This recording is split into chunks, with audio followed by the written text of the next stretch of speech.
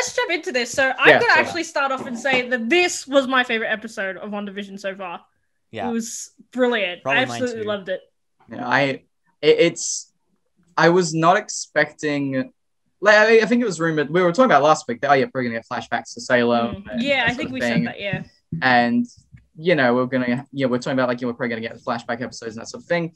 I wasn't expecting to go this in-depth with flashbacks and to get this much backstory. It's like, I assume we all had that moment of, like, as soon as we go back to their childhood, Scobie was like, oh no, this is the day, isn't it? Yeah. This is that day, isn't it? It's like, oh no.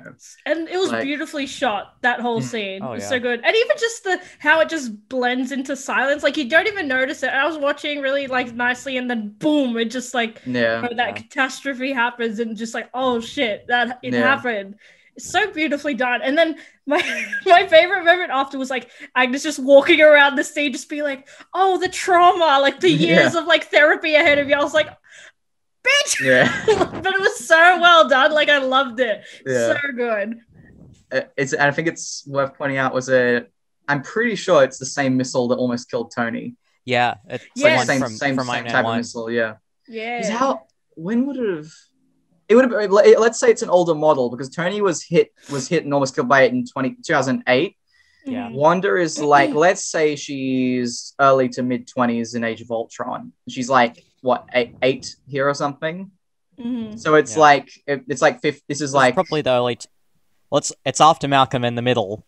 Yeah. Because of Malcolm in the Middle DVD. So it's like sometime in the mid-2000s. Yeah, probably, yeah. It's like 15 years. Yeah, it's like 15 years or so before... Say 2005. That's my guess. Yeah, because Age of Ultron was 2014, right? 2014. Yeah, that would have been 9 years later. Well, but then she only... she would have been 18 or something. It's 2015. She would have been 18 there, which lines up with sort of what they say. Yeah, because she was quite young when Age of Ultron happened. I remember that.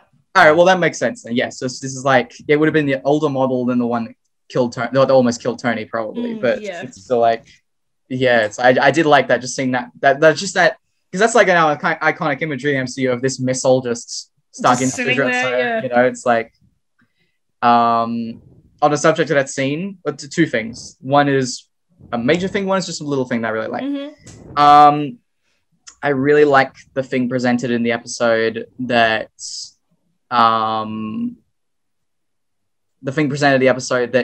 it reminded me of so that in the Flash and the Supergirl, there's the big crossover that happens in late seasons where it's there's a musical crossover, right? Mm-hmm.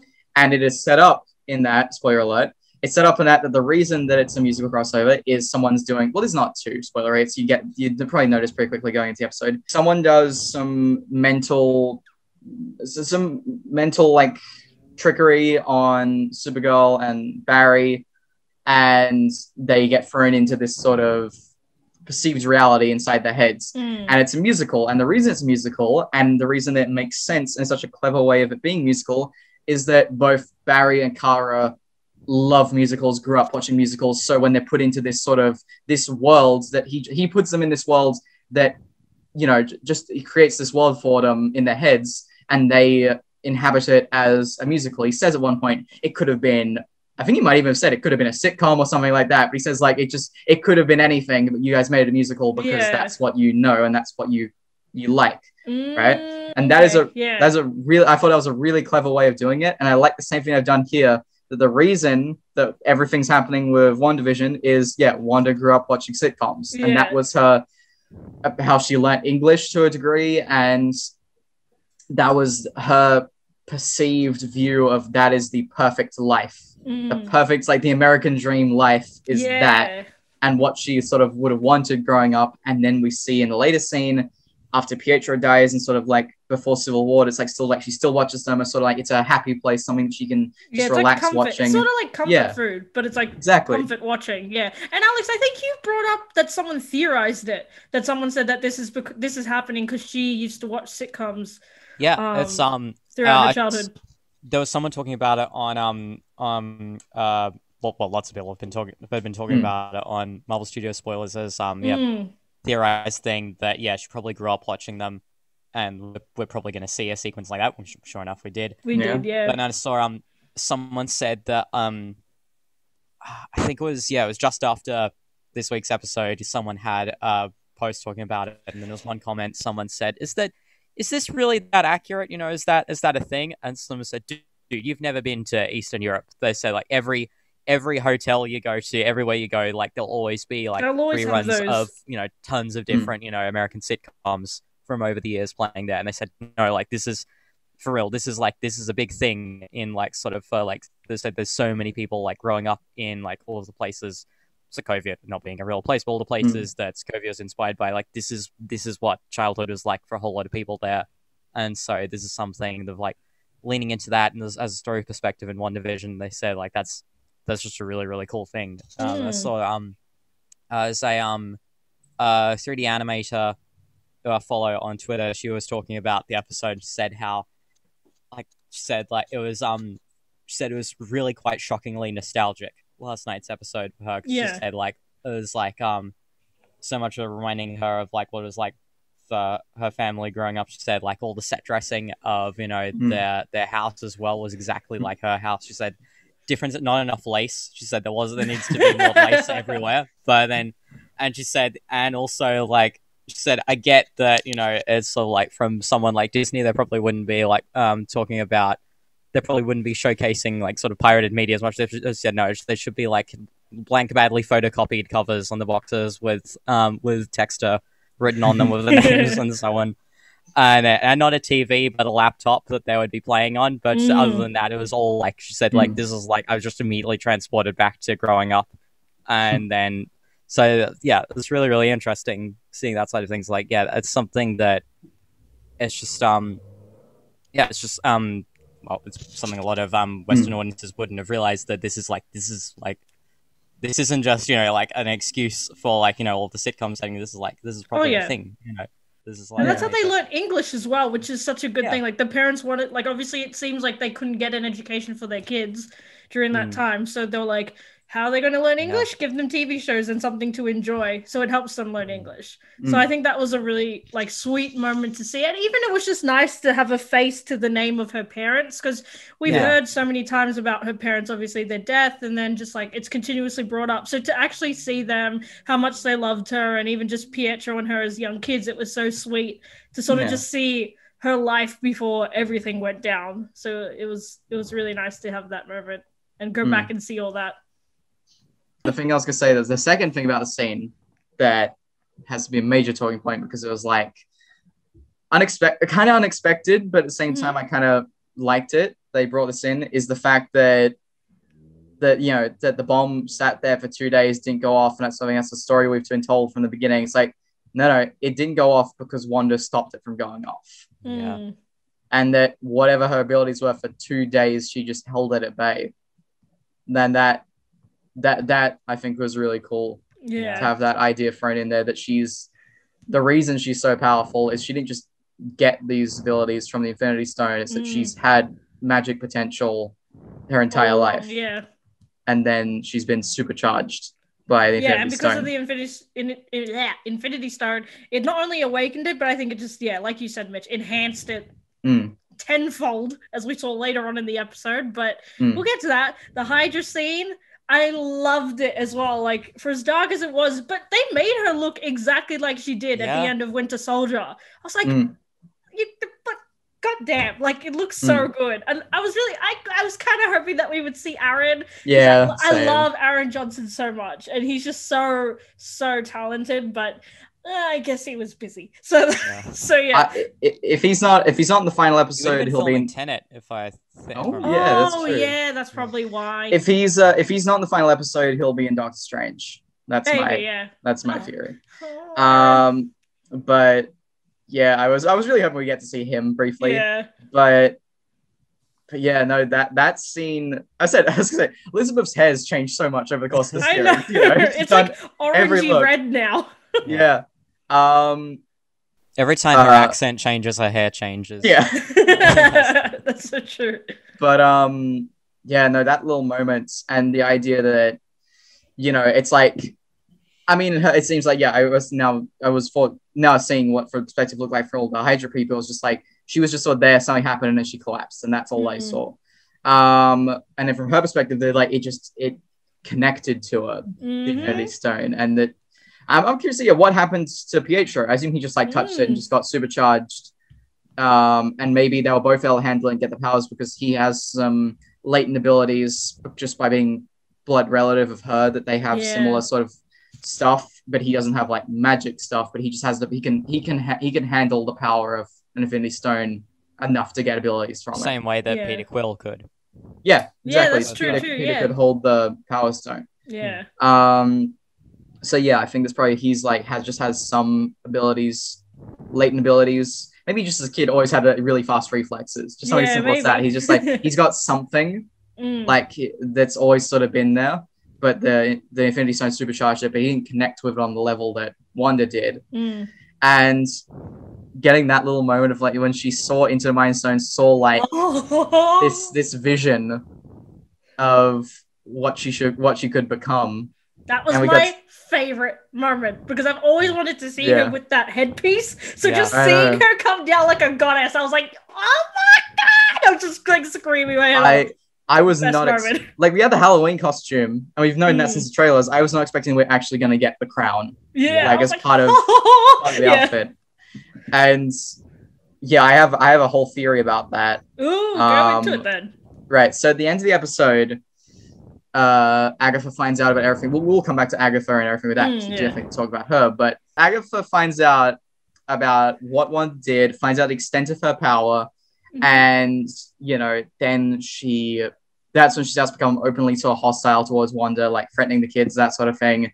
And she says the whole thing about how, everything like you're not supposed to be real. You're supposed to, I think she says you're supposed to be a myth. Yeah, you're supposed to be a myth. Yeah, so she's like, she's not supposed to exist. And I thought we were going in a direction of that, and we technically still are, I think. We talked about last week of the Nexus beings, and that she's saying like Wanda, she's in the myth of like she's a Nexus being, that you're not supposed to exist, that sort of thing, and finding out about that. I think it's that, but that's not the main point here. And I think, and this is my theory going into Doctor Strange 2, we are getting evil Wanda at the end of this show, and what it's going to be is, to use same as we did last week, a Star Wars analogy with like Wanda. I was gonna say that the way I was gonna bring that up too. with Wanda being similar to Anakin in that regard. I'm gonna say what I think is going on. And when she saw that vision of this image of her like in the full outfit with the crown and everything like that, and it just occurred to me like, why would she dress up like that? Like that's such a like deity like costume. Why, as like a superhero costume, would you just dress up like that? It's like no reason to have like that intense of a costume, which is, it just seems like sort of thing she'd do. So my theory is that in this, using Star Wars analogy and everything, which is going to include spoilers for season 7, but it is what it is. So Wanda is like Anakin, and what she saw in the vision and what Agatha referred to, calling her, you're supposed to be a myth. You're Scarlet Witch, that sort of thing. Is the Scarlet Witch is this foretold being, the same as how Vader would be like this thing that like Wanda seeing that vision, the Mind Stone was like Anakin on Mortis seeing the vision of what he's going to become. She saw the potential of what she could become is this evil being, and that this evil being, and that's what Agatha's saying, is supposed to be a myth. This evil being destined for just destruction and death and just this chaos. Chaos. This unbelievably powerful being. Yeah. And that is what Wanda has the potential to become and is probably going to become. And so then I see it as Agatha's maybe not completely like pure evil here. I think she's more in season 7. She wants to kill Wanda before she becomes this thing. Yeah, becomes this. Oh, that's true. Maybe. That's what I think. It's that she doesn't want to like harness her power or maybe she wants to take kids, that sort of thing. But I think it's more she wants to kill Wanda before she becomes this evil being. That's going to be unstoppable. I could see that being the case, yeah. So now I'm thinking that potentially it's not going to be...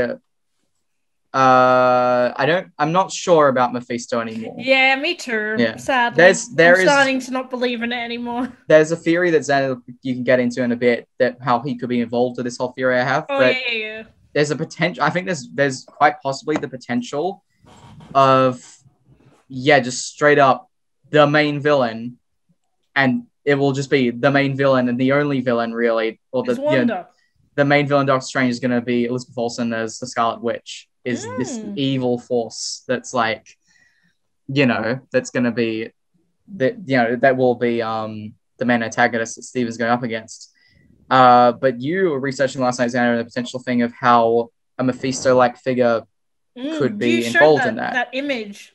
Yeah, Chthon. Yeah. So Chthon and Mephisto aren't like completely interchangeable as characters, but it's I think because it depends what direction they want to go in Multiverse of Madness, but 1 second. Keep talking. All of the early rumors for the film back when it was first announced, back when Scott Derrickson was attached, he was sort of insinuating that Nightmare would be the main villain. We would be exploring the Nightmare dimension, introducing him as like leader of it, and there's a few people here and there suggesting that he also could turn up as he'll be the big bad in WandaVision and so on. But then looking at it all and like looking at what I was reading about last night about Chthon, I'll put his image up straight away now. The god of chaos, god of a chaos dimension, and like sort of master of chaos magic, which is what powers Wanda. Yeah, that's what Agnes called it, didn't she? Yeah, chaos magic. Yeah. And but then at the same time you've got Mephisto, who is Lord of Hell and like Lord of like sort of like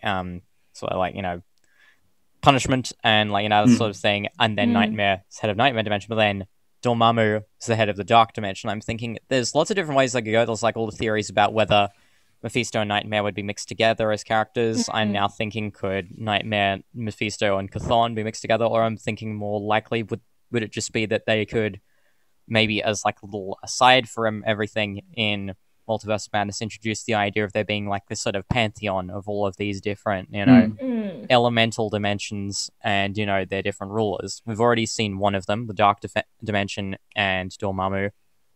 One of them would be the MCU's equivalent of Hell, with Mephisto in charge of that. Another one would be the Nightmare Dimension with Nightmare in charge of it. And then they could go the direction of having this sort of Chaos Dimension that Chthon is the ruler of. But yeah, I'm intrigued to see them get into the mythology of the MCU, because I reckon there's lots of potential. Because we're moving off into a very different territory of the MCU that we haven't ever seen before. And I was going to say, just because you brought all those dimensions up, what if like Wanda is like the head of all of it, and then she just like allows them all to kind of like break through the dimension? It's very far-fetched, but I feel like that would be so cool, like an image of her being like head of all of it. And then all of these different lords of darkness and evil just being there and just being under her command would be so cool. I could see that potentially, because of the idea of like, if she's the main villain in Doctor Strange, it'd become a thing of like, she's the most powerful one of all of these beings, and they would be wise to answer to her. Oh yeah. I mean, we're moving back into something that we thought we'd talk about later, but I want to talk about now. The chaos magic that she released, like that's the magic that we see in other comic books and even in X-Men Wolverine and the X-Men, that's the one. That's what her magic looks like. It looks more like dense, dark, and just absolute chaos. So, and even the way she used it, the way she was like bent backwards and just releasing it all, that was scary. I was like, oh god, this is like an exorcism or some shit, but it's so cool. So yeah, she really is the most powerful Avenger, not Avenger anymore, but like person out there in the whole entire universe. She's amazing. And on the subject of that, I gotta talk about obviously the thing of like, for one thing, the entire sort of sequence, entirely for the whole episode,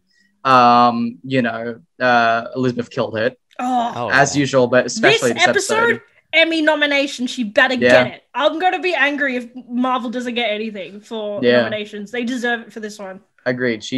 Her performance looked really, really good. Beautiful. And so we'll come back to the whole thing with her trying to bring Vision back to life, and what then happened with Vision's body. We'll come back to that.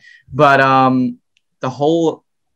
that whole sequence of like that she just goes to Westview, and just that it's like, oh, you evil writers, just putting that idea in our head. that the reason they're in Westview, everything like that, is Vision bought her a place to build a house. Yeah. And they were gonna settle down together in Westview. It's just that simple concept, like, because obviously we're all theorists. The whole internet is a theorist, like, plague of different theories.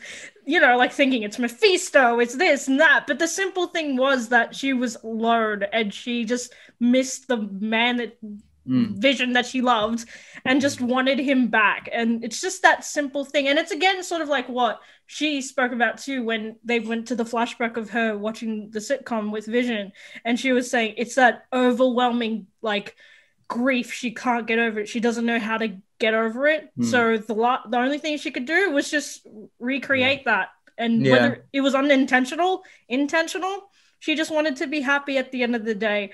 And I just felt my heart broke, especially when she went from color to the black and white and she's finally smiling. I was like, oh my God, like my heart. I just wanted to sob because it was just so beautifully done. And just the soft music and everything playing in the back. I was like, God, fuck you, Marvel. My heart. But so well done. Yeah, but just the idea of that and like the scene of when her and Vision are talking about, and I love the idea. There was like a lot of people that complained, which I think is not entirely unwarranted, but you know, it's like I never saw it as that big of a deal, but it is worth pointing out that it could have been done a little smoother, but I didn't really care. But some people really didn't like it. The fact that Vision and Wanda's relationship happened very quickly in the films, but that's just time. Like, you know, that's just time. It's not like a TV show. Yeah, there was 2 years they spent like getting to know each other between Age of Ultron and Civil War. It's just that we didn't have a story of showing that. Yeah. So we had, that progression and everything. But I really like the idea, and I completely buy into it, and I like it so much that that Vision like helped her through the process of grieving for Pietro, and that's when they started to connect. Yeah. And they watched the sitcoms together. Yeah. And like so sweet. And then it's like they would have watched the sitcoms together, and then because of that, he would have bought a house in a small American town that they could have had that idyllic life in. Like, come on. And it would have happened during the period that we see at the start of Infinity War, where Wanda's still on the run because she's, been the breaching the Sokovia Accords and so on. Vision is sort of stepping away from the Avengers every now and then, sneaking off to go and visit her and spend time with her, but then at the same time on his own he's been sort of planning this whole thing. But Vision would be, in the meantime during all of this, would be deciding, right, okay, I'm going to try and find a way to pardon her. I'm going to talk to whoever I can, see what I can do to get everything all made right. I'm going to would have gone and found this town, okay, let's see going through all the official channels, how do I get this all, and then he's just trying to get everything all set up to be perfect for her. And then next thing what happens.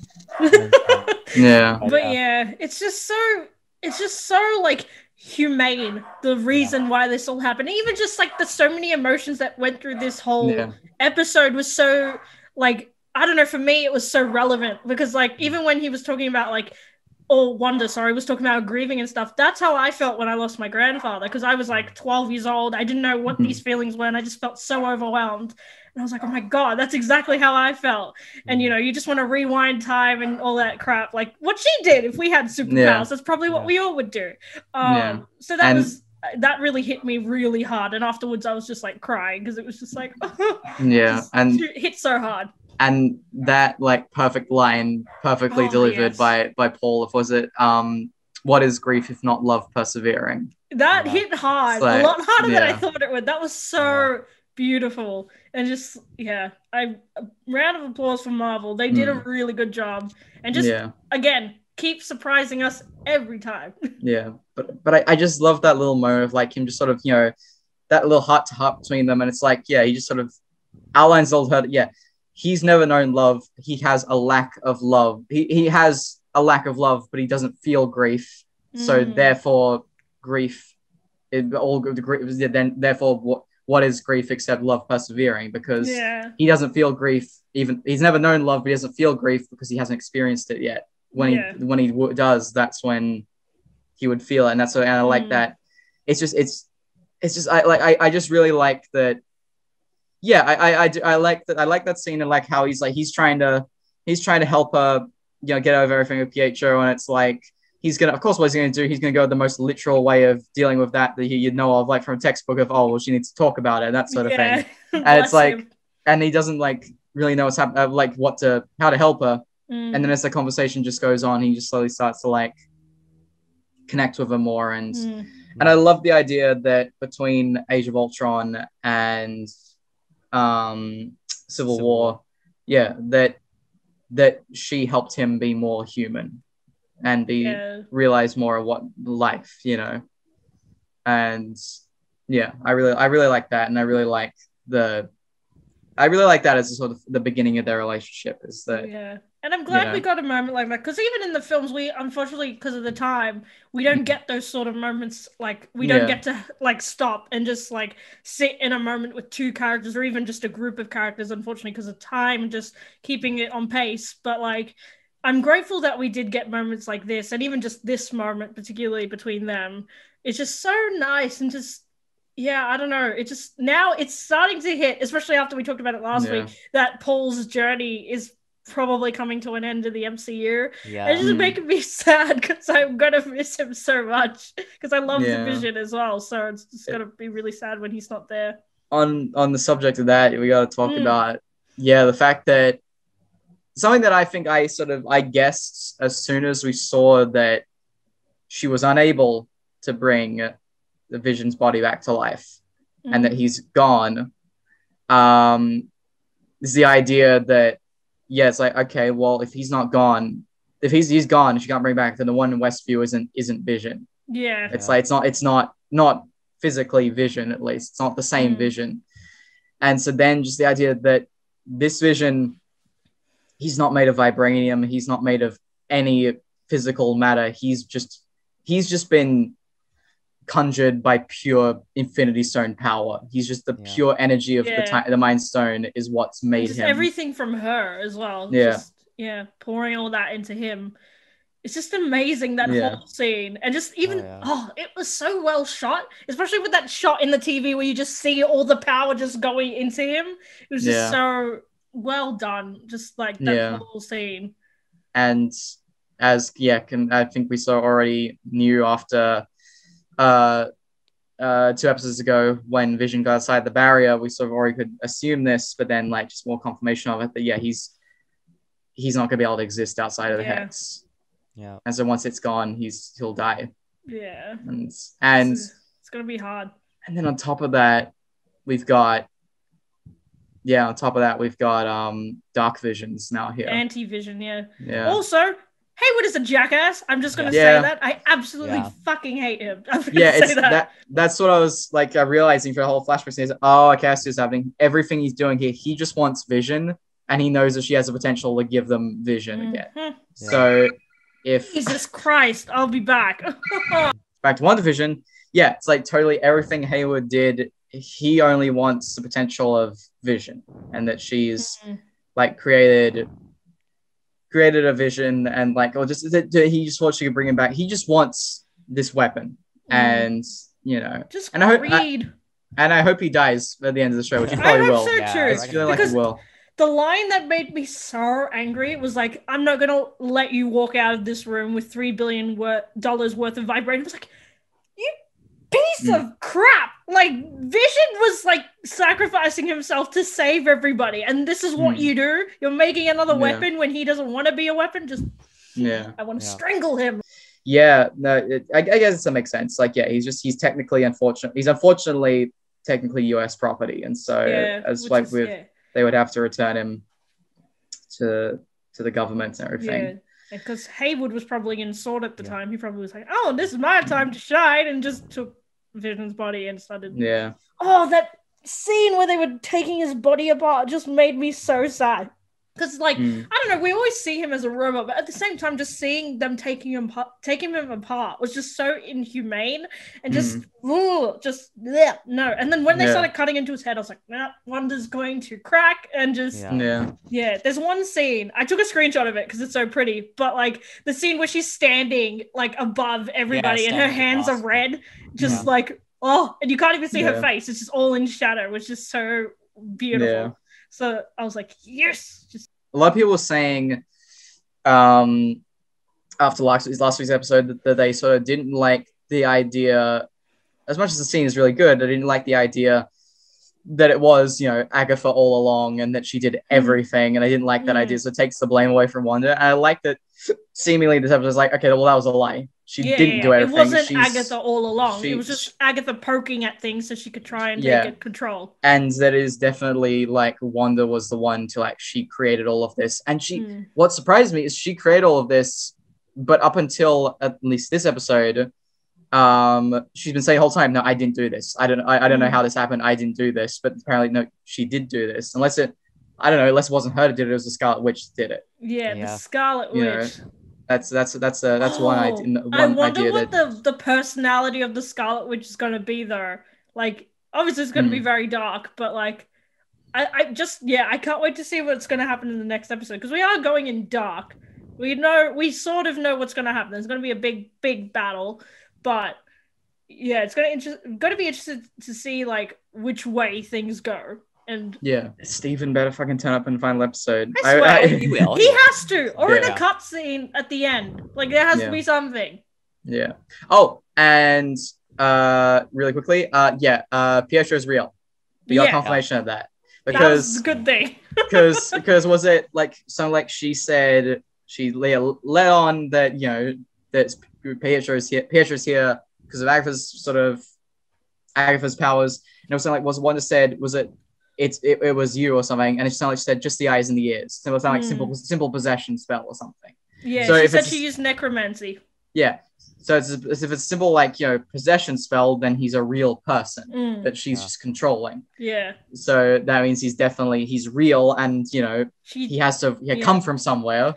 And she did say that the one that she wanted to use was on a different plane full of holes. So that's why she couldn't get that Pietro. Yeah. So that's why. So he's because he's dead and she can't just bring him back. So she found one. Yeah. So it's seeming like it's definitely going to be he's that Pietro. Yeah, he's that Pietro.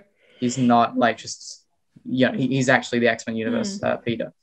So I was glad to hear about that, which I think is more sort of the idea that. Was it you suggested, Xander, the idea, or you and a bunch of people like on the Marvel subreddit were talking about the sort of thing of like the notion of what if the guest star is this big guest star thing? What if it's Patrick Stewart as Charles?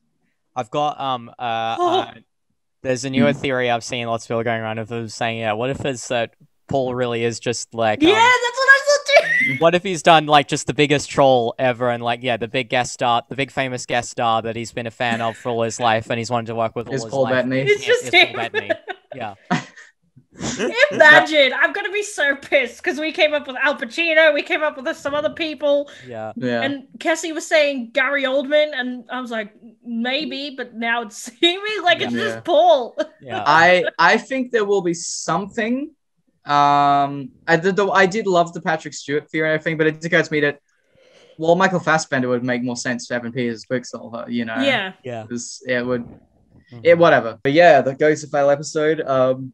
I'm pretty sure that Steven will turn up, and good Vision will be having to fight against evil Vision, and probably ultimately have to sacrifice himself to destroy both of them. Yeah. So that his body can't be used by corrupts people and turn into a weapon anymore, and he has to be destroyed anyway because he won't be able to leave Westview. So if he sacrifices himself and he destroys himself and the other Vision. And I still definitely do think that if it's 100% going to be Evan Peters is Peter from X-Men movies, which it seems like it very much will be, that he'll stay with Steven going into Doctor Strange, that he'll be with Steven. I hope he'll stay, because he'll be like, he just knows that there's this woman here that's like, she's not his sister, but they're kind of like she's like his sister from a different universe and something, and that there's all this horrible stuff's happened to her, and that I don't know, like he might think like that the Pietro from this universe, his like doppelganger basically would want him to help her. Yeah. And so if he stays with Steven to to go and help her. I really hope we get to see that. Just because I think that's the sort of thing he'd probably do. Yeah, I think so too. Yeah. And I also think that it was on Marvel subreddit, and like, and we can't like confirm this, but it was there was a bunch of rumors about the whole thing that he's gonna be woken up by Westview Vision, and then we're gonna get a Quicksilver scene. Yeah. At some point. The thing that a lot of people are suggesting is there'll be a big scene of when it's like the hex is collapsing or whatever, and it's like, well, somebody's gonna have to get all of the people out of here who specialize in that sort of thing. It's Peter.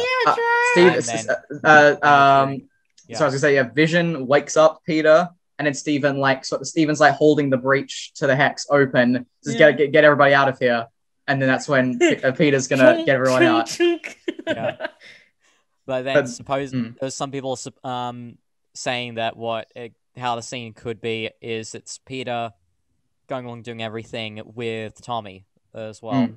And it's sort of as they're going along, he's sort of like Tommy's trying to help. Like Tommy's a little bit behind, he's not as fast, he's not as like sort of not quite as in control of his powers as Peter is, but Peter's sort of just showing him out, like sort of showing the ropes as they go through it. Yeah. Hold their neck, or get whiplash. Let's just make sure you hold the neck. Maybe he doesn't do it for one person, they're like, oh, okay. So you gotta hold the neck. But yeah, I think someone said, you mentioned that someone said that, and like no idea about this, but someone said that they've edited the scene with Sweet Dreams as the temp track, and not sure what song they're going to use, but they have edited it with that as the temp track, so we'll have the same sort of vibe. It's seeming like a live music, and I think it might be a modern song actually, if it's or a semi-modern song if it's. Oh, but then again, it did occur to me that it might still be an 80s song because it's Peter from the 80s, so you might still have an 80s song. 80s, because I feel like that would be a cool song. Yeah, that's 80s. Yeah, that could work actually. I feel like that would be cool. But yeah, I'm excited at the idea of another Quicksilver scene, and like.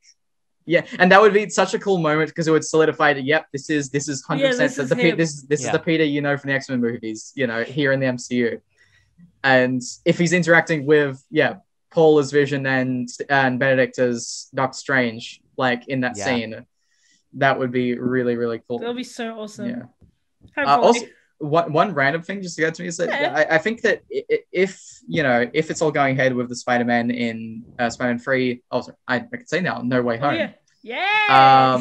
We finally got a name. That's to wait a whole day. Yeah, I know. It's like, but I'm actually really happy with that title. I think it sounds. I think it's good. It sets up the idea. This is going to be a massive, disastrous situation for Peter, and that stuff is going to go wrong with all of this. Sort of, it makes you think of the idea of like there's a no way back from this scenario. So there's like no way home. Yeah. Technically, I said with the idea of Steven making everyone forgetting about Peter's identity, having to do this magic spell to make that happen. As I said, what was I gonna say? I was saying, Xander, I want it to be an endgame situation of everything going on, everything's going badly in Peter's life since the series come out. It's like there's only one way to fix this. There's no other choice that he can make. And that everyone. I feel like Peter's going to be put into a situation where he's going to be like maybe, I don't know, maybe Doctor Strange says it a little bit beforehand in the movie and says, this is probably your only choice. And Peter's like, no, I have too much on the line. I've got MJ, I've got all my friends, I've got May and da-da-da. Because he has this full circle of support around him. He doesn't want to lose it. But then I think when it comes maybe to that final, again, like endgame sort of situation where it's like final battle, fighting, endless fighting. It's not stopping. It's getting to the point where Peter's maybe on the verge of death. He's literally just exhausted. And then he sort of like gets into a safe position with Steven and then says, we need to do it. We need to erase everybody's memory of me. Yeah. But it's just the idea. The idea of the scene being like, there's only one way to keep everyone safe. And he has to make this choice. Also, it's like I saw a thing. It was this a quote from Tom from an article the other night about someone saying I think it was last night actually. Someone said like there was a quote or something from him about an interview he did where he said something like going forward with Spider-Man stuff, he said that I think that he's of the opinion that with more Spider-Man stuff, it's got to be the same team. Of John Watts directing, and then him, Jacob, and Zendaya and everything. I thought that doesn't really line up with some of my ideas. The idea of her forgetting him. But then again, they could just be keeping that plot element from Tom. Oh yeah, they probably have to make it seem as normal as possible. I think. Yeah. Yeah. And he could just be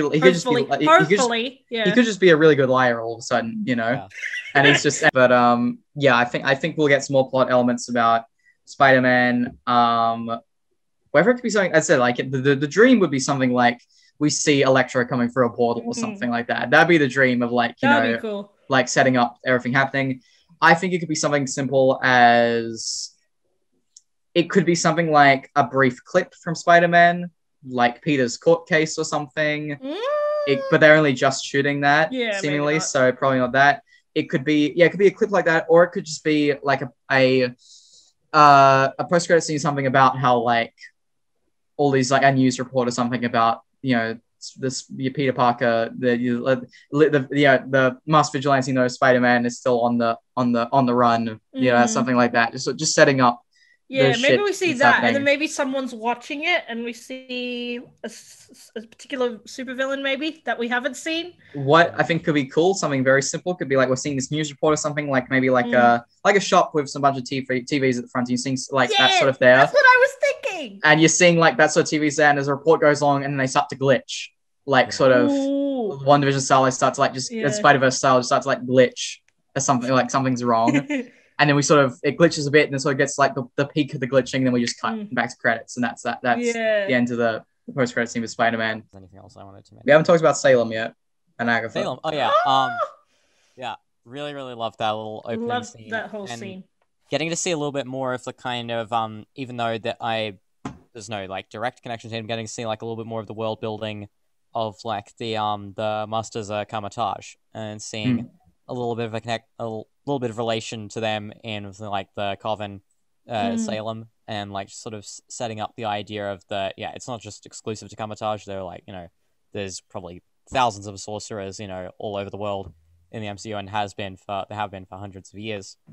And then I know there's some people theorizing about the idea of I reckon, because it's a good question of Agatha's fate. What's her fate going to be like sort of after WandaVision? I reckon they're going to keep her around, because it's sort of, you look at how much of a fan favorite character she's become over the last few weeks, and it's just lots of potential for Agatha as a character to, as I saw some people say, fill the same sort of Loki role of like, she's sort of not quite a villain, not quite a hero, but like sort of she's just around every now and then, so like getting caught up in different stuff, and like having like different schemes and so on. But I saw some people theorizing about the idea of like if she was to die at the end of the series, they said, what if she gets killed by Mordo? Because he's going around executing sorcerers, and if he comes after her. But maybe I was gonna say that I think if Agatha was to be killed by anyone, I think it'll be Wanda. Oh, definitely. Yeah. Definitely. And I don't know if she'll be killed off too quickly, but I do like the idea, kind of like Agatha's got the whole plan to take her down before she becomes Scarlet Witch or something, and then like right as she like snaps or whatever, she just like she just goes to kill Wanda, and Wanda just like sort of just levitates her up, and just sort of just the idea that she, as soon as she tries to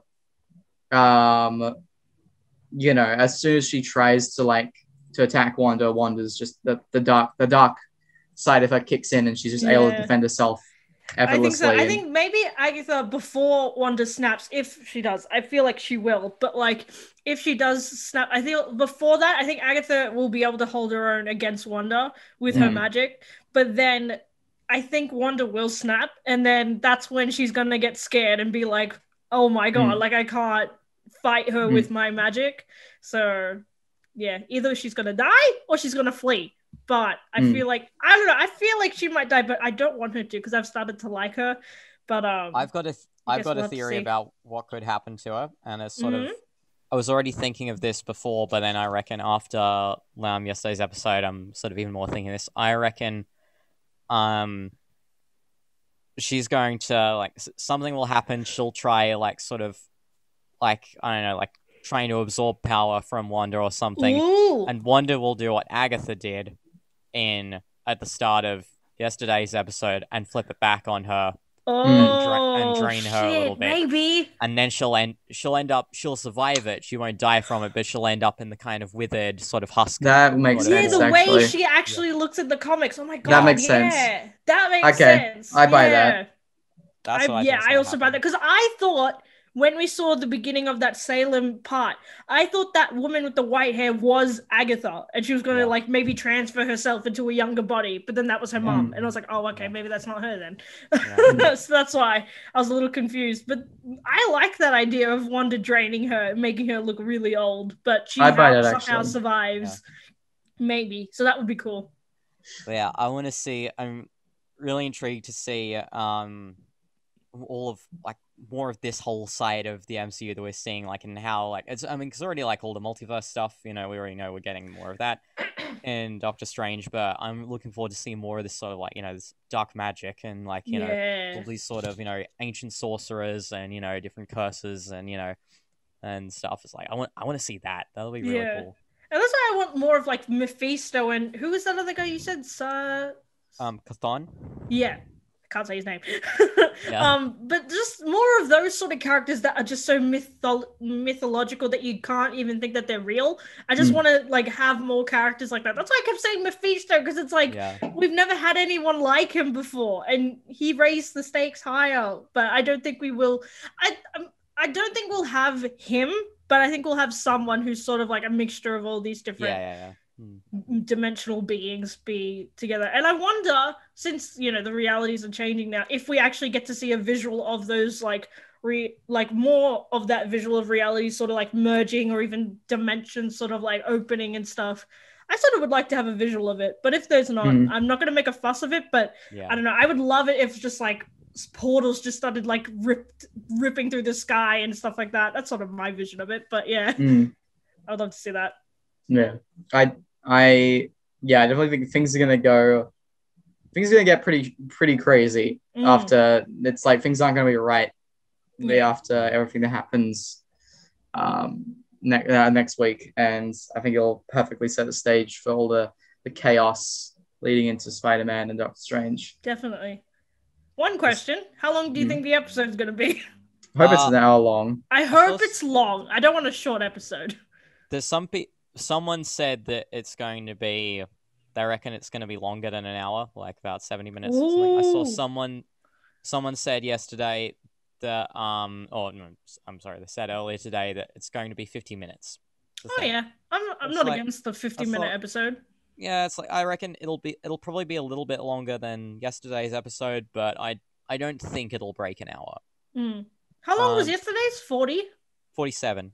Oh, nice. Which was like 10 minutes longer than last week's episode. So, because I mean, like, there's some people who are theorizing it'd be like up to like an hour and a half even, or like sort of, but I think that's a bit too long for sure. So maybe like an hour, maybe an hour 10, maybe just to hit that sort of like that mark. Because now, as we saw with the credits, it's no longer that sitcom style sort of thing. Like, we didn't have to please stand by anymore. So we might have a longer episode next week. And I hope so, because then it sort of covers all these different areas that we sort of have questions with, but also cover all the action that we've been waiting for.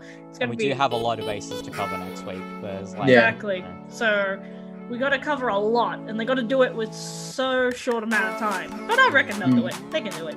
Thank you for joining us. Hope you enjoyed the episode. See you all next week. And for the children. For the children.